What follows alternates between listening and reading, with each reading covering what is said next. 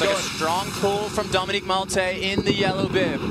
Followed closely by the green of Samkova from the Czech Republic, who is now out in front. Wow, and almost some contact at the start. They're going to that first jump. Right now, it is Samkova, Olafsen, and Maltais. Oh, look at this.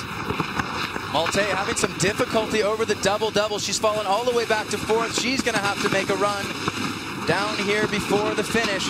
There she goes to the inside. Oh, she's trying to get past the blue bib of Faye Gulini, who was added to this bracket at the very last minute.